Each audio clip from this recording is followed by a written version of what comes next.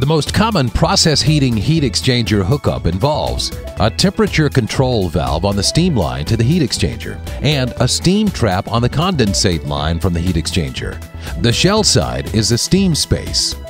A control sensor signal at the tube side outlet is used to throttle the steam control valve to maintain set point temperature. Higher pressure in the steam space than in the condensate recovery line produces effective condensate removal and lift to the return system. Under a steady high load, differential pressure removes the condensate from the heat exchanger. Under reduced heating load, the control valve throttles down, reducing the steam pressure inside the heat exchanger. This also reduces the differential pressure across the steam trap, making the trap unable to remove the condensate. This happens in all heat exchangers, whether properly sized or oversized. This causes condensate to flood the steam space, known as heat exchanger stall. In other words, the pressure in the heat exchanger is equal to or less than the total back pressure imposed on the steam trap, sometimes even attaining vacuum.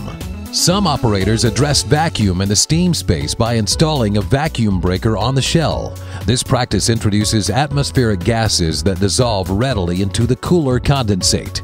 These dissolved gases form corrosives that attack wetted surfaces while doing nothing to eliminate the stall condition. The simplest way to cure stall is to install a steam-powered automatic pump trap, such as a Spirax Sarco APT series. Pump trap operation is based on condensate level alone, with live steam pressure removing condensate under all load conditions, even vacuum.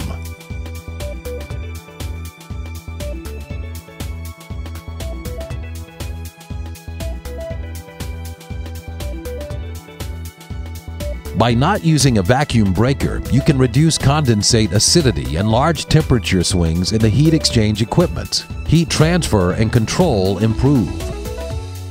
Corrosion, water hammer, tube failure, excessive treatment chemical dosing, and high maintenance costs become distant memories.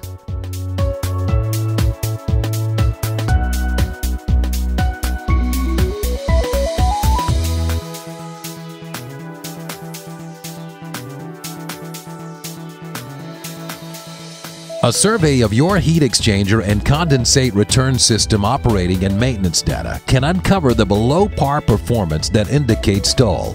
If present, an automatic pump trap is an easy solution that quickly returns dividends in process quality, energy savings, and reduced maintenance costs.